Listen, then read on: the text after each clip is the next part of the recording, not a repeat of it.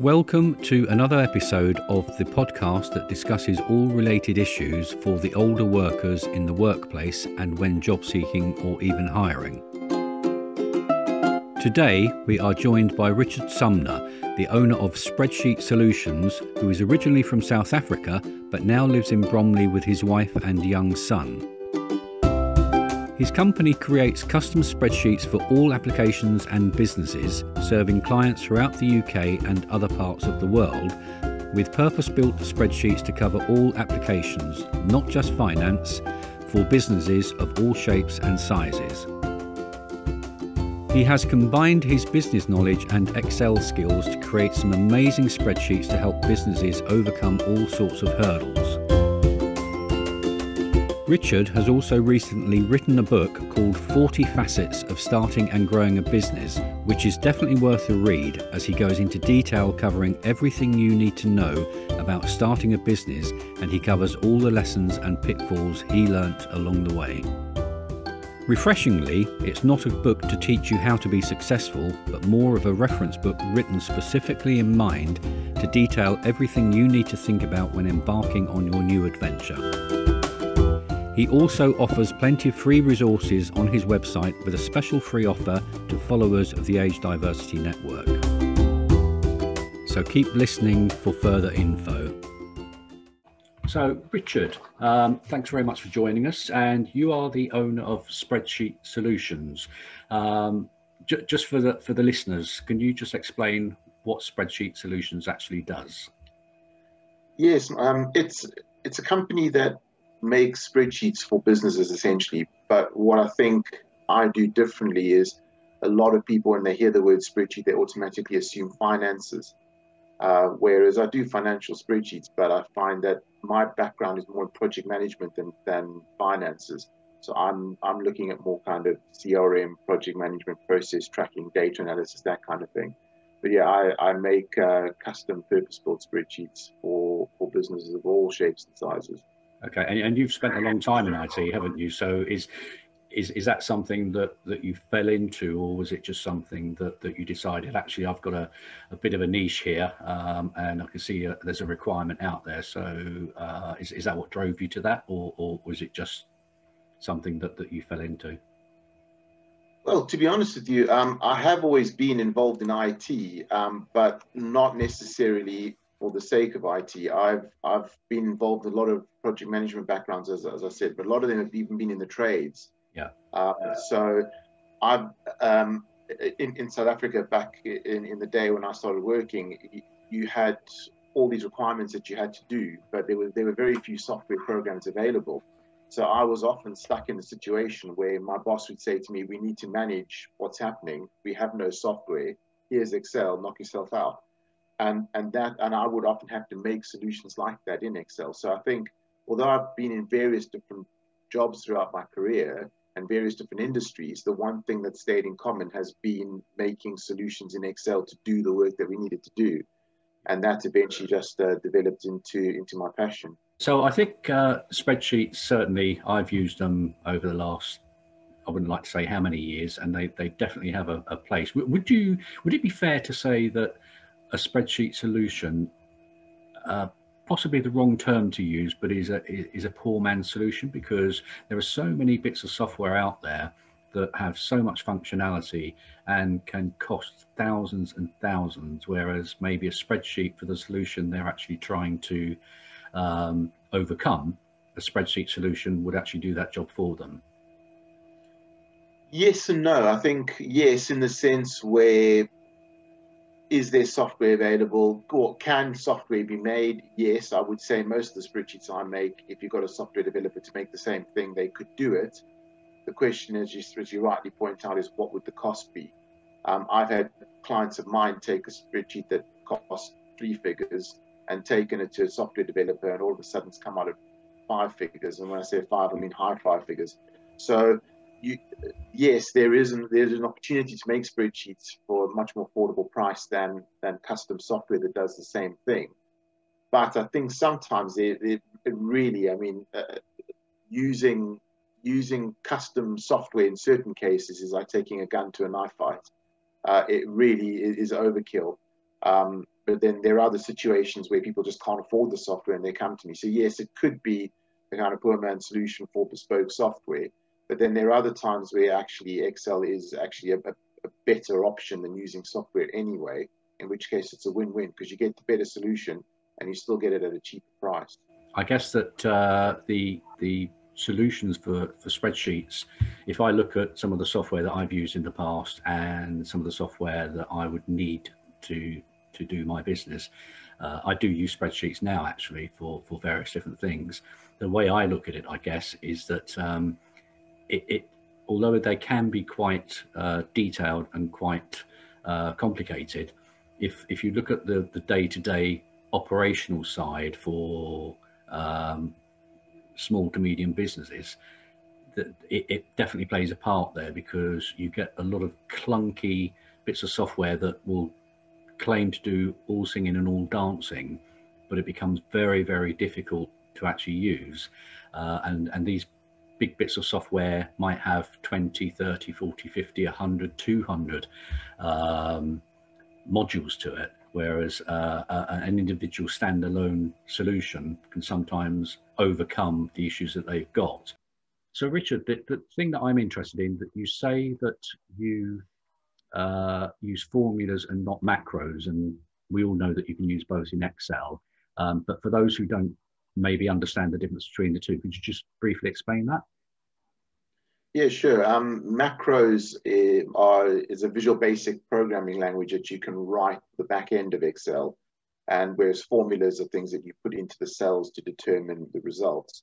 So if you open a normal Excel spreadsheet, all those little cells you see, you can type formulas in there to tell them what to do, or else you can actually reprogram Excel in a sense in order to write coding to be able to do a similar thing. Now, someone like my brother, who's a computer programmer, would gravitate towards macros because that's what he knows, whereas I would tend to go more towards formulas because that I've been using Excel and I'm better in Excel than I am in programming. People who are better in programming would tend to go towards the macro side. But at the end of the day, it's the same result, yes? In theory, yes, but not necessarily, because certain things you're trying to do, if you go the macro route, I mean, for example, macros don't work on Excel Online, macros don't work on tablets and mobiles. I often get called in to remake spreadsheets that have been done that have been quite macro heavy because the coding seems to just stop randomly from time to time. You have to reprogram bits. So I could argue that a heavy macro driven spreadsheet could possibly be a little bit more temperamental down the line than one that's not. And then also from a security point of view, macros could be sending information out and doing all sorts of things that you don't know about, whereas with a macro free spreadsheet, they're far more secure. Okay, excellent stuff. So in terms of what you provide, I've had a look at your website, and you do an awful lot of spreadsheets, cover a lot of different operational type scenarios, whether that be the one person band or a larger organization. And I think you deal with individuals and organizations, don't you? So you do pre-programmed, if you want to call it that, spreadsheets, but also you do bespoke solutions as well. Yeah, I would say at the moment 90% plus of my business are bespoke solutions. The reason why I've done a lot of standard solutions is two reasons. Firstly, I think a lot of people don't know what's possible. They limit me to what they can do in Excel. Whereas when they go online now and they find the standard solutions, if they find exactly what they want and they go, actually, that's what I'm looking for, then great, buy the one that's ready made. It's cheaper. It's ready to go. You can use it. But I find often what happens is people find those ones and then they'll contact me and they'll say, well, actually, I would like this one, but I want to do that, and that. And then that at least is a very good starting point for me to be able to know what they need and start to create something for them. So personally, I use them more as a lead in to the bespoke, but I've made them the standard products because, well, if that's what you want, then fine. It's done already, buy it. But yeah, still most of my work is probably fair to say are bespoke solutions. Okay. So with the spreadsheets that you do, I've seen some of the stuff on your website. Being on LinkedIn, I think what I'm surprised about to a degree is that anyone to start up a business as a Spreadsheet Solutions, it's quite bold and quite brave. Was that something that you targeted on purpose, or again, was it that you thought, well, okay, I'll give it a go on LinkedIn, see if there's a market there, and it's just taken off from there? Cool. No, it actually started when the last job I had was my boss wasn't a particularly pleasant person. And well, let's just say that it was all going downhill fast, and I was made redundant and not paid and all sorts of crazy things. And I actually, I was speaking to a friend of mine and trying to decide what to do next, because I've got I had so many skills in all different aspects of business, and I was trying to decide which one I wanted to use to go into my next field. And he said to me, well, if you won the lottery tomorrow and you didn't have to work because you had enough money, what would you do to keep yourself busy? And I thought about it for a while, and I said, well, what I actually really enjoy is when I started a new job, I find them usually in a mess, and I will sit down, structure everything, organize it all, build a spreadsheet to actually help manage now the new process and how it needs to be done. And once I've fixed the problem, so to speak, I tend to get a bit bored. And I said, that's actually my favorite part of any new job, is the first 6 months, trying to get them straightened out. Once they're straightened out and it's running like clockwork, I get a bit bored. So he said, well, is it fair to say that making spreadsheets is what you enjoy? And I said, yes, I love it. And he said, well, then why don't you do that? I was like, well, who's hiring people to do that? And he said, no, do that as your own business. And look, I'm not going to lie. Anyone who started a business will know this. I think in the first 4 years of running it, I probably threatened to quit 20, 30 times. And there were times where I kind of beat myself up going, why are you doing this, you idiot? You could be earning a salary. But I think a lot of hard work and determination paid off. I didn't necessarily see a market for this. I knew there would be, but it's difficult when no one else is doing it, because, if there's 1,000 accountants out there and you come and go, I'm an accountant like them, but I'm better, it's fairly easy to get into that market. Whereas when you're trying to create a new market that doesn't exist, it's quite difficult. And I think that's why I struggled so much. But now that I've overcome that, it's a lot easier now, because people see that need now, that they know it exists.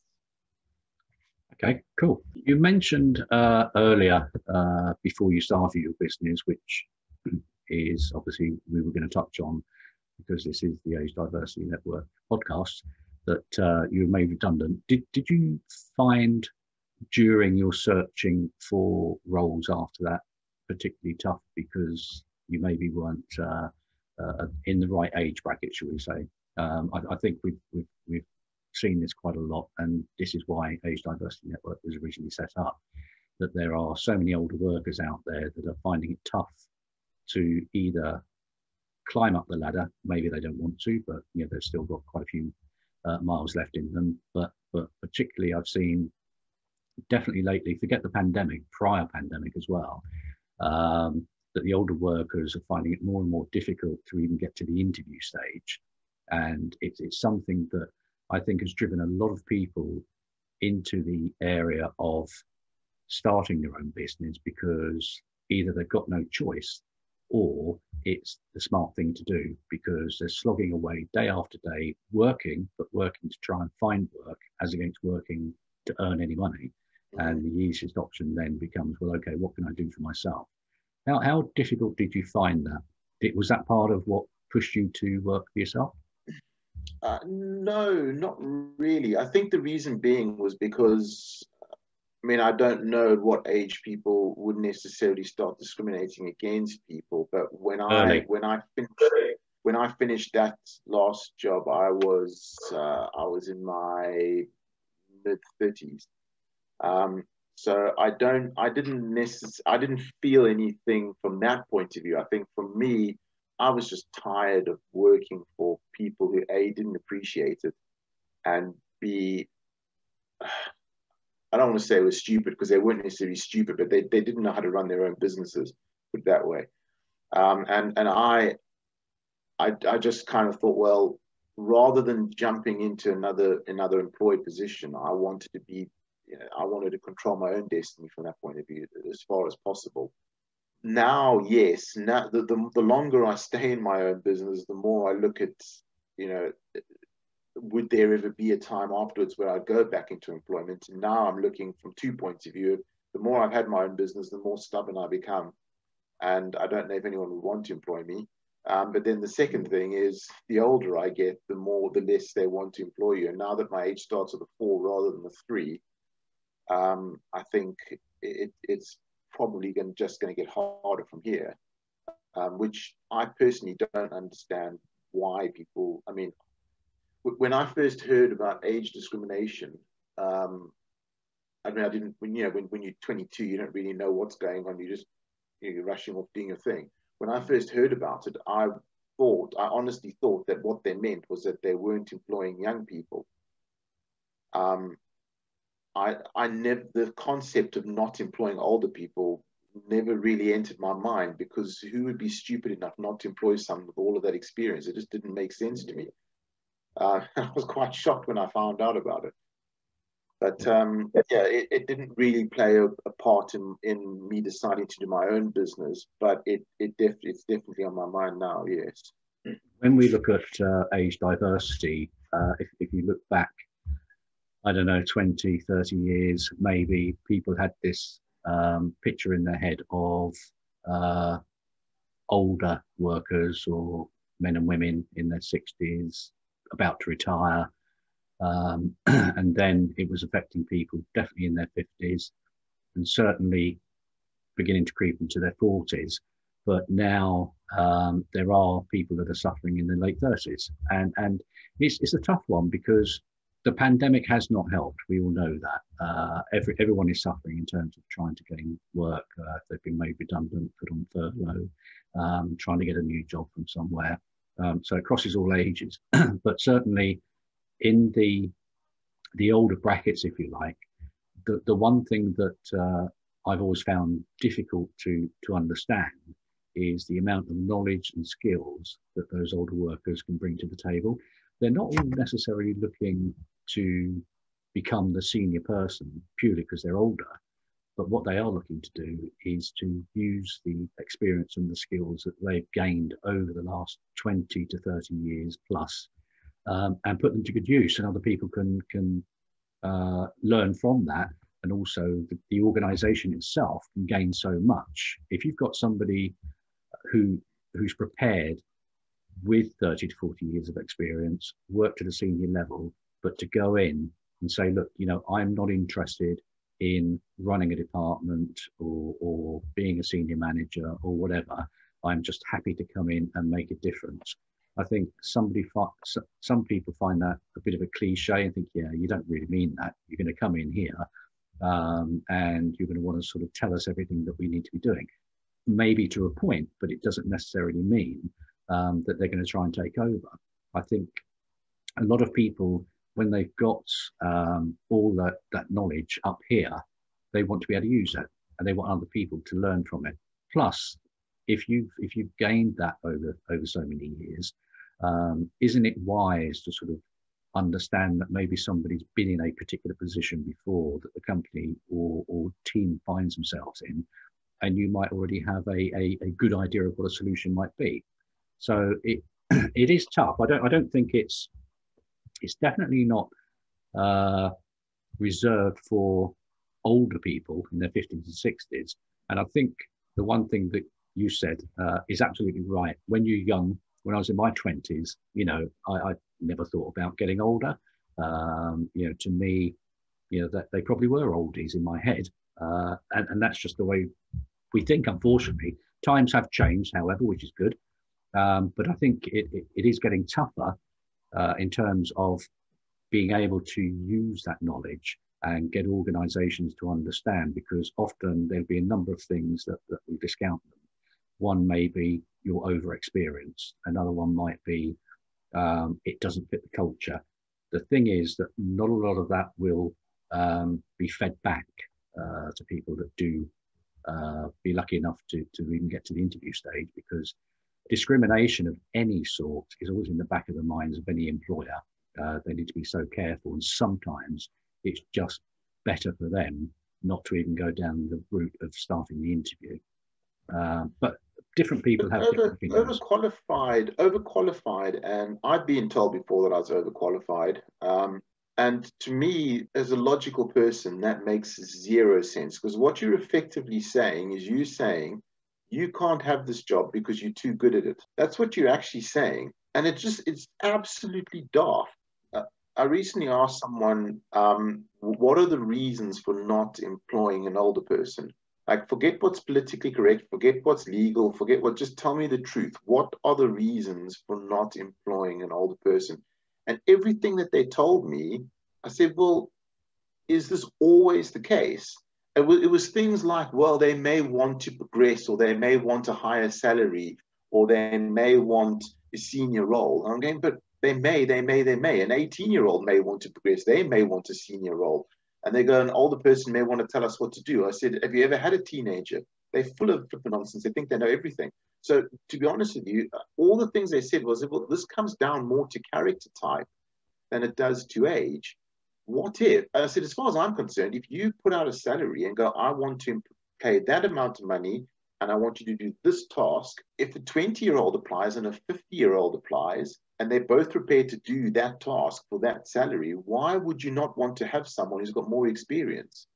I mean, yes, if you think they're taking it as, this guy said, well, an older person may just be taking a role to buy time until they can get another more senior role. And I said, well, the youngster might be taking a role to get work experience to go and apply for another role.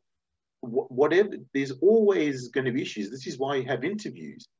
But just to blindly refuse anybody who's over a certain age because they're overqualified, what you're actually saying is, I want someone who's got less experience because I want to tell them what to do, because I don't really know what I'm doing and I don't want them to question it. That's, I think, what it often comes down to.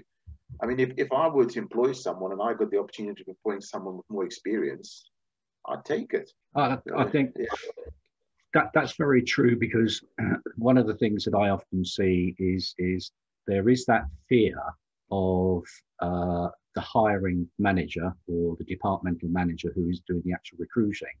And this isn't a blanket statement, but obviously there are a number of people out there that do suffer from it, which is exactly what you said. If I get someone in who's got a lot more experience than me, and in a way it shows that I'm inferior to them, that's actually quite short-sighted, because they should be grasping that as an opportunity to say, here's someone I can learn from. And I think anyone who has any doubts about people passing that knowledge on needs to step back and have a real good think about that, because I think anyone who is good at what they do generally will try and teach others, because not only does it help the other person, but it actually shows how good you are too.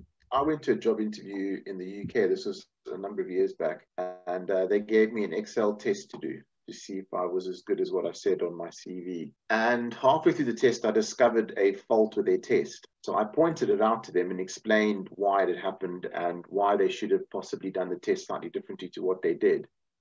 And you could visibly see their reaction, and I could see that their perception of me changed straight away. And all of a sudden the interview was cut short and I was sent an email to saying that I was overqualified. And I'm going, so you'd rather continue with mistakes than actually learn and overcome those, because you don't want to admit that you made a mistake and learn from it. And I suspect that overqualified was because they didn't like to be told that what they'd done was wrong, or not necessarily wrong, but could have been done better. And I think that plays a part, but people won't admit that, so they write it off to being overqualified because it's an easy out. I think that's absolutely true, because there are people that they have that fear that it's going to show them up, it's going to show how inferior they are, and they just got to get past that. But it's the world we live in. It's a huge struggle, and I think a lot of it isn't necessarily down to the changes that we can make. A lot of it is down to individuals, because if they're of a certain nature, they just won't change. But it is about education, and it's about understanding what's on offer, and what value can be brought in by at least considering those sort of people. So, Yeah. but that's interesting to hear that from you. I think what you do, would you say that from a business perspective, because obviously you weren't sure whether there was a market for spreadsheets, you've stuck at it for quite a few years, and definitely proved that there is. What was the biggest challenge that you say you would have faced? You know, forget the I'm not earning enough or this sort of thing, but in a business sense, what would you say was your biggest challenge? There were lots. I don't think there was one particular challenge which proved to be the biggest. I think what made it such a difficult journey was the fact that there were, rather than one big hurdle, there were 300 little hurdles, and all those little hurdles took their toll. I've recently written a book called 40 Facets of Starting and Growing a Business. And what I've done is I've broken it down into 40 chapters, and those are 40 different areas of business. And I'm talking about all sorts of things, from marketing through to designing a logo, through to accounting and working from home, all sorts of categories. And I think in each of those categories, I have learned something over the last 7 years. And when you work for a company and you're employed and you go to self-employed, you start a business because you want to do a particular thing. I started a business because I want to make spreadsheets, but yet all the other stuff that goes with starting a business, no one told me about marketing. No one told me about account. No one told me that you have to issue an invoice to get paid, and that invoice has to have certain things on it. Do you register for that? Don't you? What kind of business do you register? How do you market? Who's your ideal client? How do you design a logo? What's it like working from home? How are you going to do it? All those things? It just hits you when you start, and you kind of go, hang on a second, I've got to do all of this now. You can't just pitch up to work, do your 9 to 5, go home, and your salary's in your account at the end of the month. It doesn't work like that anymore. And I think all those different things, when I talk about them now, it sounds overwhelming, but because I've gone through it, it's now kind of second nature the way I do things. But all those little things, trying to overcome all of that has been difficult. And that's one of the reasons why I wrote the book, because I wanted to have a resource available for other people to pick it up, learn from my mistakes, see what they need to be dealing with, and go in with a much better view than what I did when I started. I mean, I don't regret starting, but I do regret starting a little bit more unprepared than what I should have. One of the issues for starting a business, and you see it every day, and definitely on LinkedIn, there are thousands of experts in the same field, and it's very, very difficult also to know which ones to go to. And I think that maybe one of the things definitely is networking with people you know. But it's interesting to see. I had noticed actually before we were chatting today that you had written that book. So is that something that people can get from your website, or where would they get Yes, it's. I've got a paperback version that arrived the other day. So it's on the website. It's available in Kindle, PDF, and paperback. It was quite strange because I'm not actually an author. In fact, I can honestly say that I've written more books this year than I've read. So I'm not even a reader. In fact, if this book was available before I started my business, I probably wouldn't have read it anyway. But because I've learned so much and I've learned all these things, I'm not an expert in, there are 40 chapters in this book, all dealing with 40 different things. I might be an expert in 2 of these chapters, if that. The rest of them aren't things I'm an expert in, but it's things that I've been through, and it's things that I've made mistakes. And I want to point out to people, listen, I'm not telling them what to do. I'm saying, this is the mistake I made. This is what you should look out for. Now you make your own call, and hopefully give people enough insight into each of those chapters that they can either take it further and do more research, or make a decision to at least do something based on what I've got there. It's never been a money-making thing. It's never been a passion of mine to write a book. It was more out of necessity of, actually, I don't want someone else wasting many years making the same mistakes I made. Let's put something out there that helps them to get further ahead on the road than where I started. It's quite refreshing that there's a book like that and you've decided to write it that way, because often people will find it tough to know which books to buy, because those books will often have, this is what you must do and how you must do it, and have the solution. Whereas what you're saying, and if I'm understanding this correctly, is you're not necessarily saying, I have the solution to all of these 40 issues. in these 40 chapters, what you're saying is, these are the problems that I came across, and these are the things you need to think about. And if you don't know the answers yourself, then go seek the expertise that you do need from somewhere else. But at least take these into consideration if you're starting a business. It's quite a nice angle.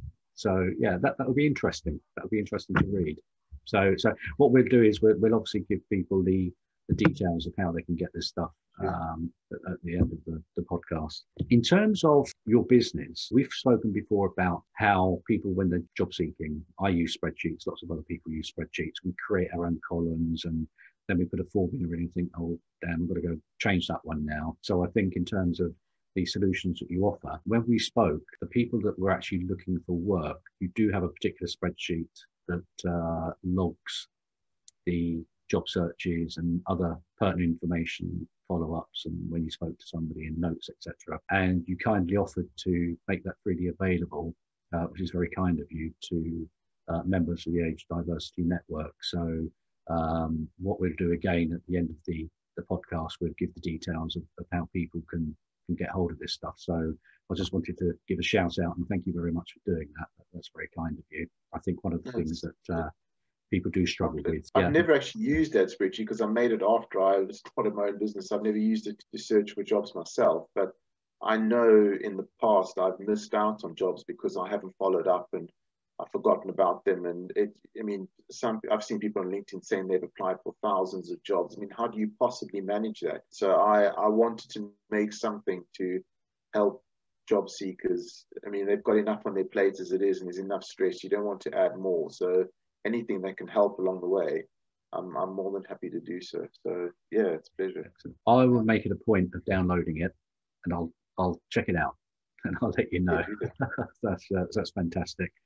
So in terms of your business then, so you've been going, what, four, or is it 7 years? Sorry. 7 years. 7 years. So during that time, and the answer is probably going to be many, but if I was to say to you, okay, what would you say would be your single biggest achievement that you would say, I'm going to give myself a pat on the back for that one?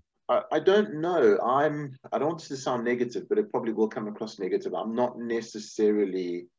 I'm a lot harsher on myself than I am on other people. I find it very, very difficult to say to myself, well done, you've done a good job. I'm quite driven from the sense of, yes, you've doubled your turnover from last year, but why haven't you tripled it, kind of thing? You know, that's my mentality. It keeps me going. And I think even just looking back over my life, what am I? If I look back 20 years ago, if you said to me, would you start your own business? I would have said, no, I'm too scared to do that. And 20 years ago, you said to me, would you immigrate, pitch up in a country that you've never been to before to live and not have a job? I would say there's no ways I would do that. I've immigrated twice and I've started my own business. So from those things, I've overcome a lot of things that I've needed to overcome to get to where I am now. We've suffered a lot of financial hardship to get to this point, a lot of frustration, a lot of all sorts of negative things. And I see the whole thing as an achievement because I try not to look at any individual thing. Like even writing a book, a lot of people have gone, wow, you wrote a book, that's amazing. Well, I don't think it is that amazing. I just wrote it, put it up on Amazon, there it is. But if I look at all of that together and go, well, 20 years ago I was there, now I'm here, look at what I've achieved, I think that is quite notable. And that the whole kind of package deal as it was, I'm proud of what I've achieved, but I don't necessarily see individual things as hurdles. There's no, one night I won this award kind of thing that stands out as the major achievement. I think it's all that hard work and everything. I mean, I don't know what percentages it is of businesses that go out of business in the first 5 years. I think it's quite high, and just to be not to be one of those, I think is an achievement. So the whole thing, really, I would say. I think it's one of those things that certainly, if you're working for yourself, each achievement is an achievement in itself, and it doesn't matter how big or how small. I think just surviving is often an achievement in itself, without sort of going to the next level, then the next level, and the next level. And I suppose it also depends on people's drivers, what they're really looking to achieve. Well, whether you're looking to achieve a multi-million-pound business in the future, whether that's a target or whether that's something that'd be great if it happened, but if it didn't, and providing I can survive, then that's good enough. So it's interesting just to get different perspectives from different people. But also, Mike, if I can just say, I had a chat with a young guy a number of months back who phoned me up and just said he was just, wanted to ask a few questions because he'd started his own business and he's not making the kind of money he thought and blah, blah, blah. And I chatted to him for a while and then I said to him, how long have you been in business? And he said, 4 months. I said, 4 months? This takes time. And what I think a lot of business owners do is they have these, and I did exactly the same. You've got these mindset of grandeur that, you're gonna make a website, put it live, and all of a sudden you're gonna be a multi-millionaire. It doesn't work like that. Maybe for the odd person, but for the majority it doesn't. And I think what people often do is they start with these massive ideas and then it doesn't quite work out and then they collapse. Whereas I started with very little expectation and I've just grown, and every year it's grown, and every year it's grown, and every year I'll look at it and go, am I doing better than I was last year? If the answer is yes, keep going. If the answer is no, that doesn't necessarily mean quit, but it means why not? What can I change? What can I do differently? And I think if you're looking for instant success, you're going to be disappointed. Whereas if you just keep growing on what you've got, keep building, keep improving, keep doing it better than what you were before, over the years, you'll see, if you look back a number of years, you'll see where you are now compared to where you were. But I think nowadays, especially with the whole, McDonald's drive-through kind of mentality, you want it now, and it doesn't happen like that with business. Very, very true. I think it's a long game. If people succeed in a very short space of time, you could say it's lucky, they're in the right place at the right time, or what have you, but generally speaking, yes, you've got to put the effort in, and it does happen over time. So I think we're going to have to bring this to a close, Richard, but I think we could talk for a long time, but unfortunately we are a little bit limited. So Richard, with all the solutions that you have on offer, and I'm sure there's lots there that people would be interested in, what's the best way for anyone to contact you or find out what you do? The best way would be the website, spreadsheetsolutions.biz, Spreadsheet Solutions, one word, .biz. All the contact links are there. But I am very active on LinkedIn. In fact, I would imagine in the next few months, LinkedIn may well be the only social media platform where I actually actively market, because I think the other ones aren't doing what they ought to be. But yeah, the website's usually the best place to start because all my contact details are there and there's all sorts of examples and things. So it's usually the best place to. Fantastic. So what we'll do is we'll make sure that for anyone that's watching, it will be on the screen, and for the podcast, it will be at the end of the podcast. They'll be able to see that on the thumbnail. I think certainly if people are looking to start their own business and are worried about high software costs, then the solutions that you have on offer certainly would be a good start for them. So thanks ever so much for that. Well, it's been a real pleasure, Richard, and a different type of podcast, and great to speak to you, to know what you do, and I think of how people can certainly benefit from the different types of solutions. So the best thing we can do really is ask people just to go to the website, have a look, and I'm pretty sure if there's something there that they think might fit or not, then just contact you anyway and gladly have a chat with them. Always. I mean, I occasionally get people contact me just to ask me questions about the standard products and what they can do. I'm always at the other end of the phone, so just give me a call and I'm happy to help. No, that's really great, Richard, and thank you ever so much. It's been a real pleasure to have you on. And again, for anyone listening, the details of how to contact Richard will be on the thumbnail of the podcast. So Richard, for now, thank you, and I wish you well. Thank you. Bye. If you are affected by age diversity issues at work or are experiencing problems seeking employment and believe that your age is a barrier, or if you are an inclusive employer who actively embraces the older worker and are interested in the services and help we can offer, then please contact us at www.agediversitynetwork.com or simply follow us on LinkedIn.